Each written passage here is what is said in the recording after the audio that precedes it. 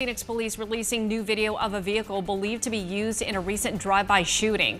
This is video that they sent out. 23-year-old Destiny McLean was shot and killed while ordering from a food truck near 17th Street and McDowell Road earlier this month. Police believe the shots came from a passing vehicle and they're still searching for the shooter. It's unknown if Destiny was the target. If you have any information that could help police in their investigation, you can remain anonymous by calling Silent Witness at 480-WITNESS.